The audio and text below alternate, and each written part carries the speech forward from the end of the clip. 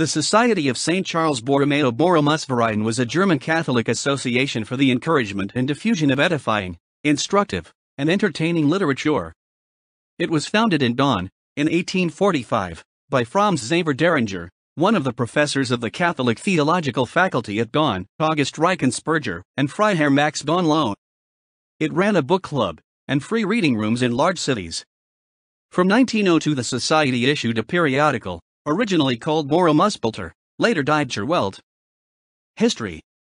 Cardinal Johannes von Geisel, Cardinal Philipp Krementz, and Archbishop Hubert Theophil Simar did much to further its aims, and it spread all over Germany.